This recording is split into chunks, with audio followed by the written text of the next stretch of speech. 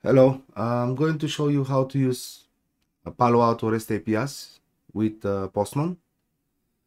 So the first thing we're gonna do is configure username and password for the REST API. I'm going to use two firewalls here so that I can show you the how you can use Postman with both of them using variables. So we're going to device admin row, and we can call this like a API, for example. We can disable everything for GUI. So this user, we only have be able to use API. So we can enable XML API, for example, and all this bin here is being enabled. Then we're going to create a user. You can call it user1-API. Password Palo Alto.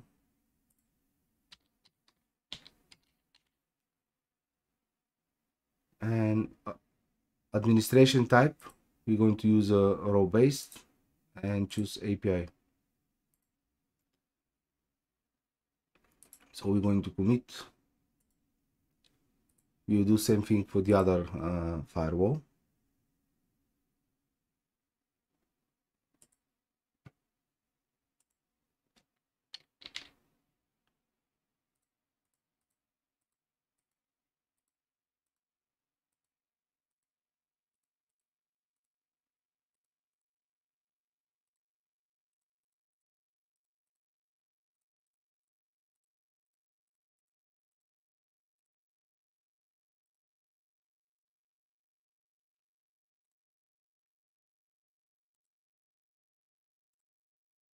You call it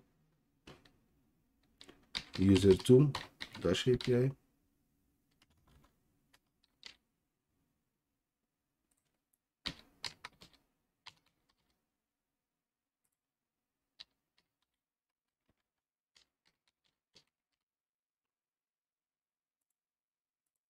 Row based again, API.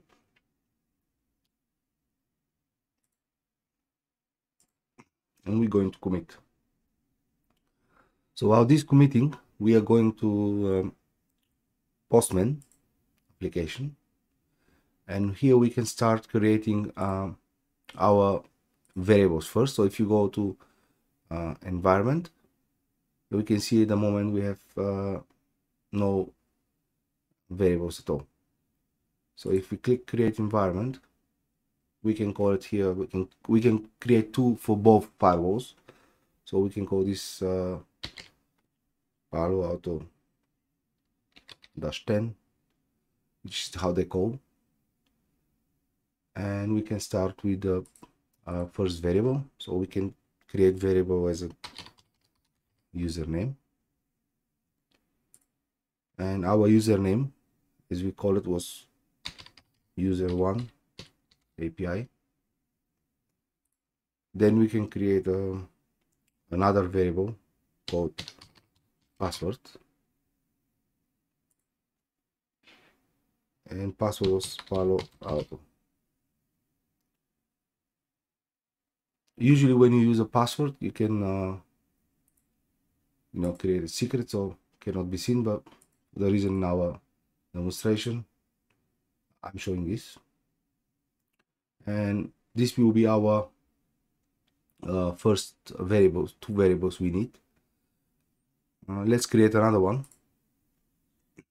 We call it API key, which we'll fill this one once we get our API key, and we leave it like this for now. So we can save this. You can come here and click on the three dots, and you can duplicate this one, and we can change the other one. We call Palo Alto 11, and you can see its copy is duplicated, but all the values are gone, so we can create the other one, user2 API, and password will be again Palo Alto, and save it. There is very important thing that you need to do to make sure that all your calls will work properly. As I don't have certificates on this firewall, you need to go to settings,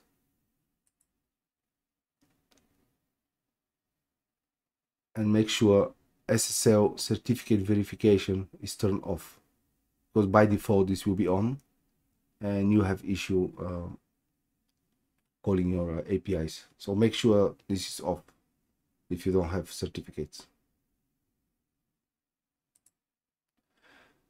Okay, so we have this create ready. Let's go back to the firewall and we can open the Palo Alto documentation. So if you take any of this, doesn't matter which one,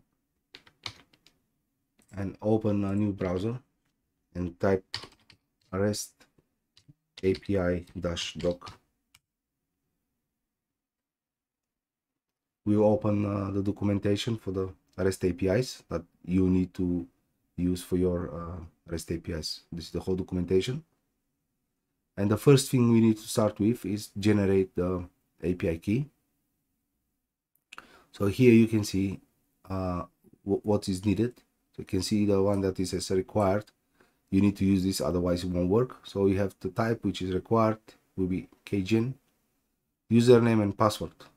If you come here on the right, you can see it says the type is get, and you can copy this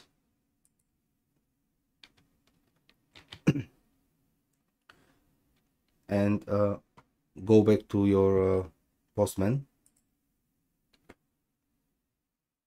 and we'll create our first collection here. So if you come to collection, create new collection, we can call it let's say Palo Alto.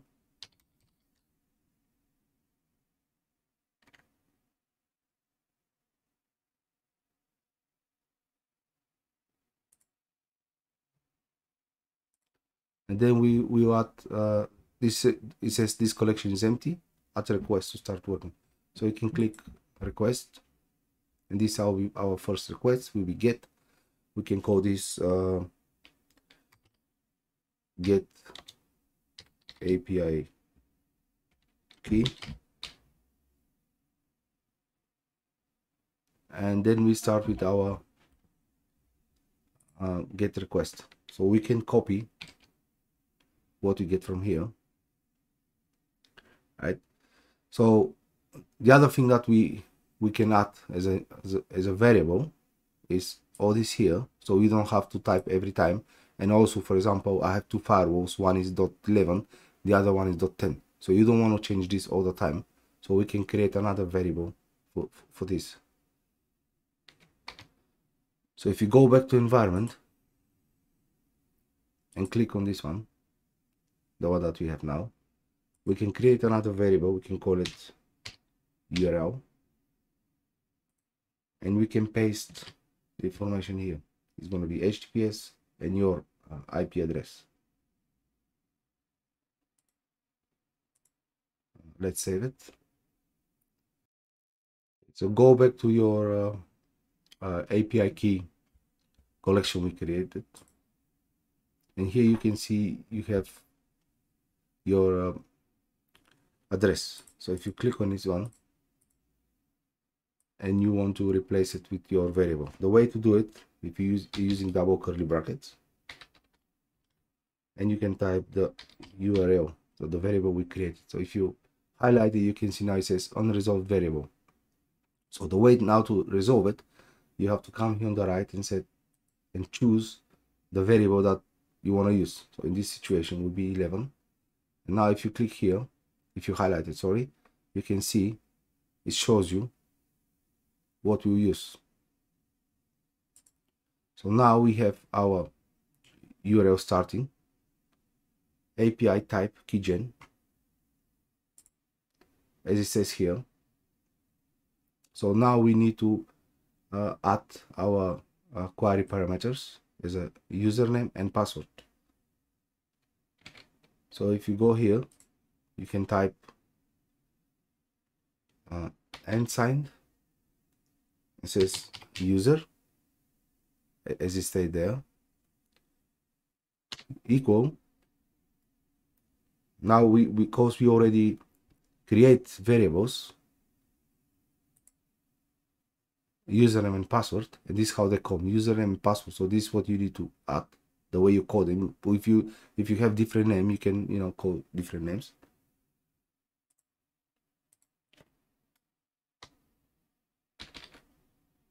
Even you can see they start popping up straight away, so you can username, another &, password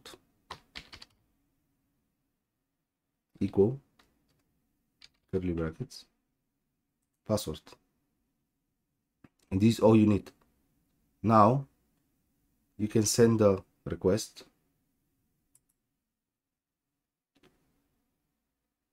and you can see you already get your first request, and this is the API key that you have.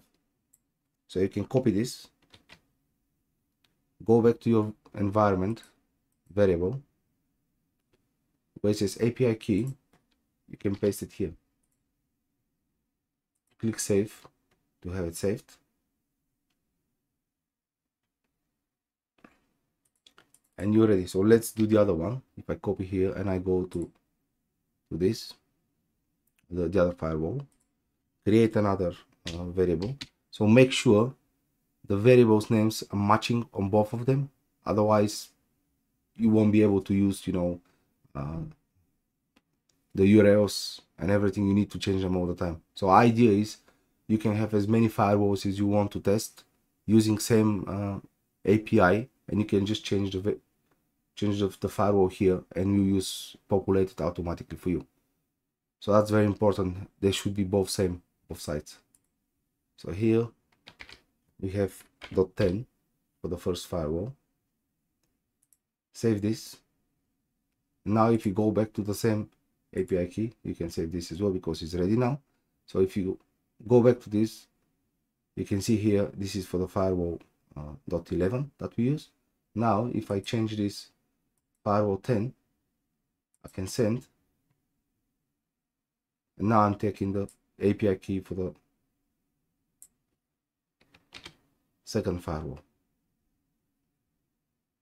So if I go back now to my variables here, I can come, save it, and that's it. So there's one more variable that you need to use. So let's create it. I'll call it key header, and my value will be capitals, expand that key. So if I save this,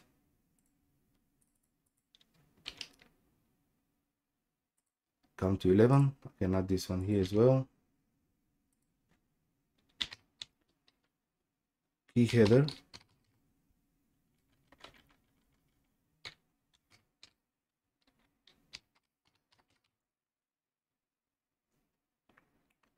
and save it. So this is all you need to start using your REST APIs and code them. So for now, for my first video, we have created our variables, and we have created our first collection, which is taking the API key. Thank you very much for all you guys watching. Watch the next video where I'm going to show you how to get address object and how to also create address object using REST API. Thank you.